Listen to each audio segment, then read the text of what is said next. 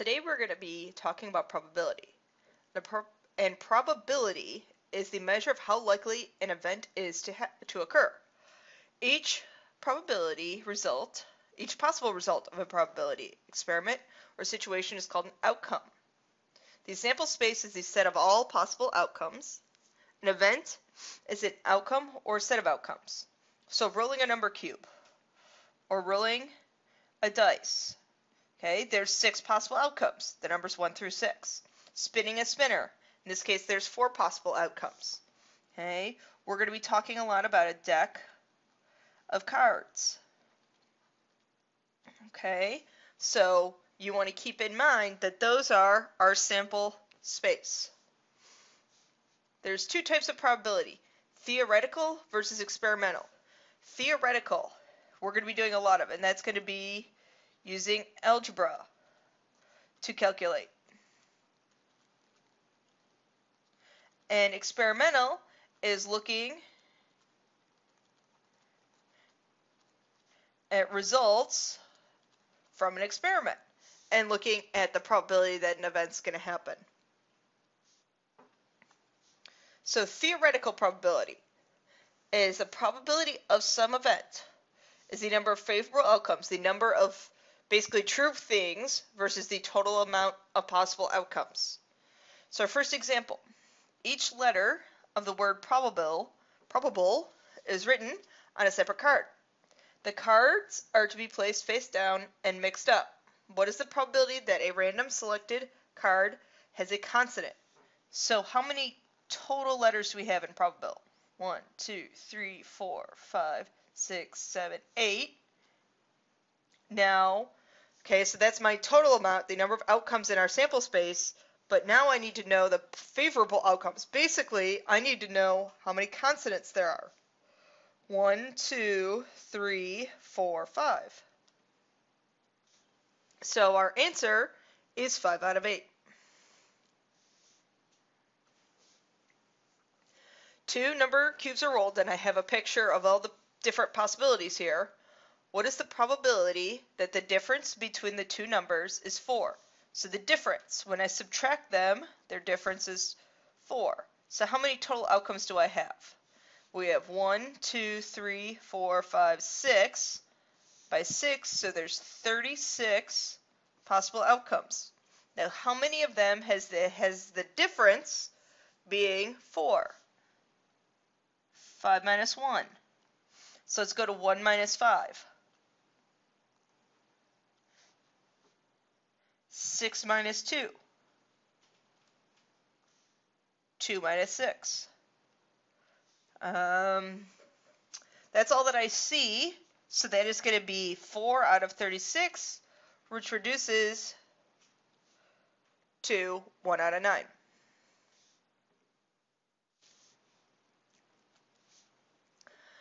Okay, now experimental probability. You can estimate the probability of an event by using an experiment.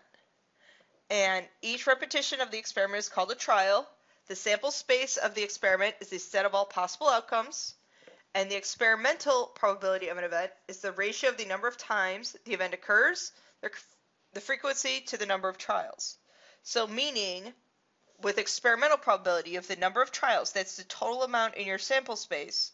And then the top is the number of times you got what happened is what you wanted to happen. Okay? So finding experimental probability. So what's our total?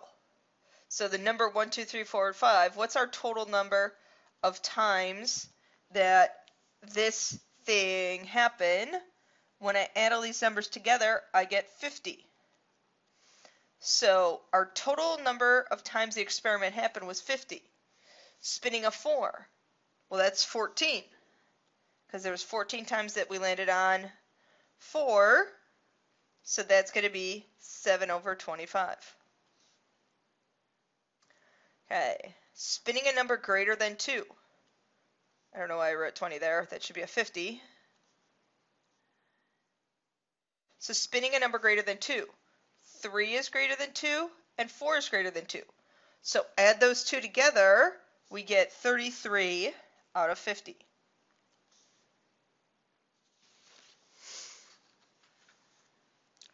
So a little bit more challenging of some probabilities. Mutually exclusive. Events that can't occur at the same time. So mutually exclusive events. So if you think of a deck of cards, kings and queens are mutually exclusive. You can't have a king and a queen on one card unless it's a fake deck. Okay? Versus kings and spades, there is a king that's a spade. So that is not mutually exclusive. Okay? This is important. Please make sure you write this down. Two events are mutually exclusive. If they're mutually exclusive, their probabilities that A or B occurs, you just add the probability A and the probability of B. Okay? But if the events are not mutually exclusive, so the probability of A or B, you add the probability of A, you add the probability of B. Now, since the events are not mutually exclusive, you have to subtract the probability in A and B. Because if you think about it, you've added the probability of A and B twice because they're in both of the circles. If you look at this circle up here as the probability of A, okay, so the probability of A, and then spades is the probability of B. You've added this king that's a spade twice. So what you need to realize is you need to then subtract it so that you've only considered him once. Okay. First we need to determine whether it's mutually exclusive or not. Then we need to find the probability. So Nancy has a box of dog toys that contains 8 squeaky toys, 5 plush toys, and 2 bones. If she selects a toy at random from the box to give to her dog, what is the probability that there's a plush toy or a bone? So there are no plush toy bones in there, okay? So these are mutually exclusive.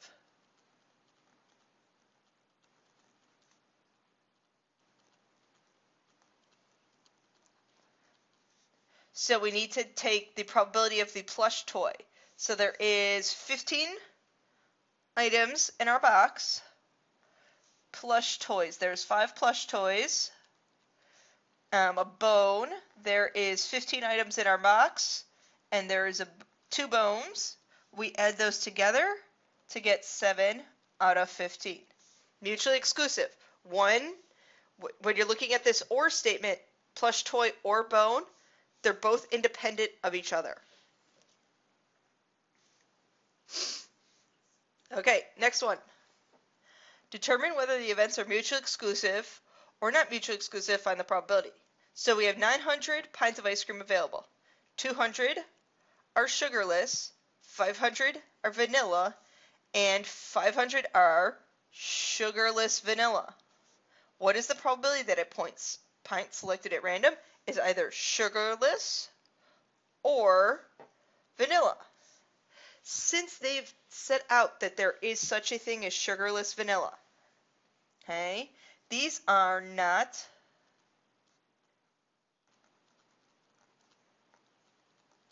mutually exclusive. Okay, so we need to take the probability of a sugarless plus the probability of vanilla and subtract the probability of sugarless vanilla. And now we really want ice cream. Okay, sugarless.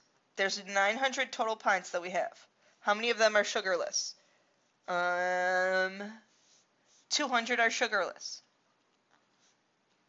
Plus the probability that something's vanilla. Vanilla. There's 500 out of 900 being vanilla.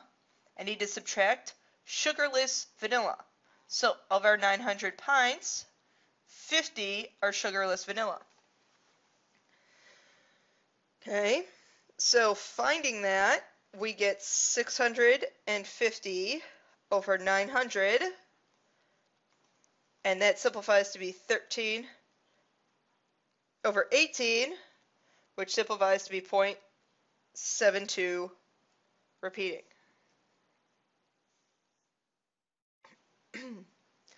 Okay, there are your 3 lesson questions. Please make sure those are submitted on time for me.